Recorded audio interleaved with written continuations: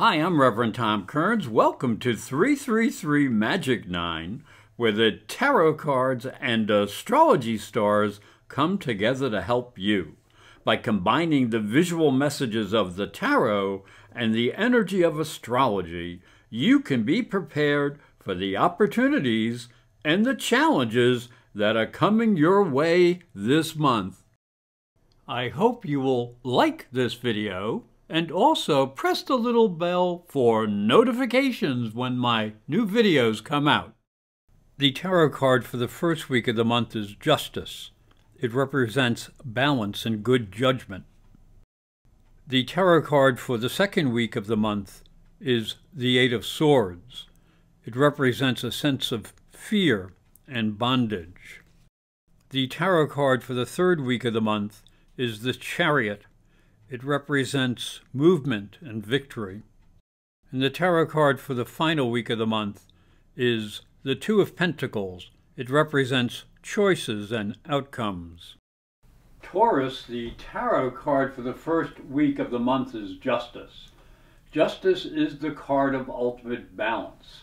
The sword in her hand has the potential of cutting both ways. The scales are held in perfect balance, suggesting a positive flow between the past and the future. As we stand on this precipice, we can see there are needed changes that should be made, but we can also see that some would take advantage and turn the system to their own advantage. May true justice be done. Now, as we look into the astrology, the month opens with a beautiful Venus-Jupiter conjunction up in your 12th house. Now, this is a great time for self-reflection and spiritual growth. You have help from behind the scenes, and you should listen to your dreams. There's good luck in working quietly with others, and you may feel you have a guardian angel helping you. Now, Mercury will conjunct Saturn, so you must maintain a sense of seriousness in business and negotiations. You must make sure you have a real purpose. But the most important event is when Saturn enters into Pisces for the first time in 28 years, beginning a new cycle of growth. You must learn how to make connections on a deep and powerful level, so network with important people to attain your goals. The tarot card for the second week of the month is the Eight of Swords. A woman is blindfolded and encircled by swords, representing danger, confusion, and a sense of powerlessness. However, there are gaps in the placement of the swords. She needs to be aware that there is danger, but by maintaining clarity, she may find a way out of her dilemma. Now, as we look into the astrology, week 2 opens with a very gentle energy as Venus sextiles Mars and Mercury sextiles Uranus. And this suggests that you take some quiet time to visit with intimate friends. Now, the Sun and Mercury conjunct Neptune up in your 11th house, and this is a really wonderful, inspired placement. However, there is a square to Mars, to elusive Neptune, from the second house of money and resources, creating a bit of an atmosphere of uncertainty. So this may disrupt your ability to follow your budget and force you to slow down important decisions concerning income and investments.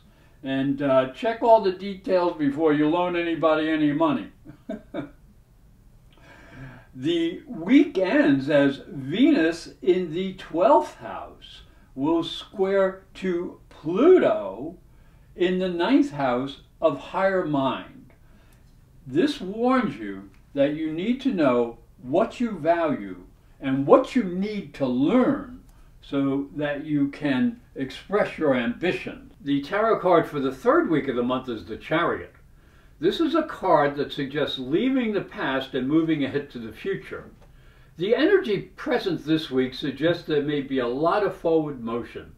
You may be able to see a glimpse into the future potential, and your ability to command ideas may grow. So look forward to success. Now, the week opens with an exact Sun Mercury conjunction up in your 11th house. So you need to take time to explore your connections to others. The exact nature of this aspect is called combust and tends to focus people on their own interests. So that can cause some irritation. You need to clarify your mind and your hopes for the future. A few sextiles will help modify this energy, but Mars will square the Sun and Mercury from your second house of resources. So you need to be in control of your money, your budget, and your need for spending. This warns you to be careful and not to allow impulsiveness to break the bank just because you want to impress others. The tarot card for the last week of the month is the Two of Pentacles.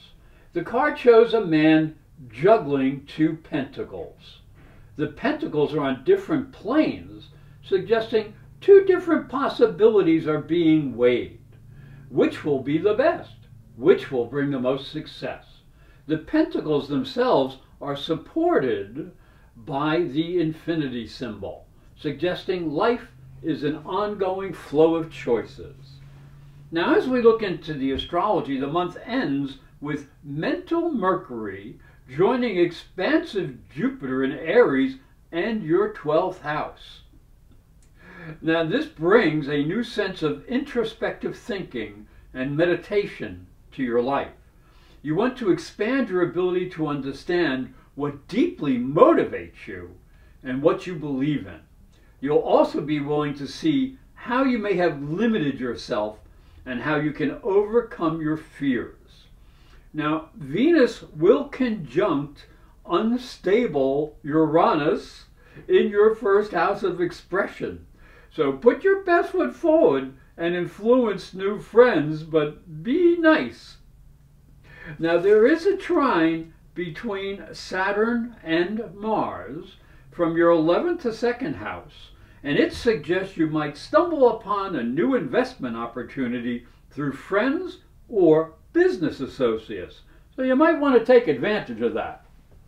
Hi, I'm Reverend Tom Kearns, and this is my story.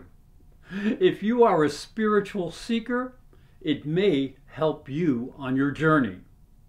I believe your spiritual development is as important as your religion. If you look at Christianity, it focuses on the life of Jesus. But Jesus was never a Christian. He was Jewish. If this thought intrigues you, you'll enjoy my new book, Light from Water, Freeing Jesus. It's available on Amazon.com and through fine bookstores. And it may help you on your spiritual journey. Thank you for watching. Thank you for listening. Please like this video, subscribe, and ring the little bell to be notified when new videos come out. And if you'd like to arrange a private psychic and spiritual reading with astrology, just go to my website, internetpsychicreadings.com or professorastrology.com.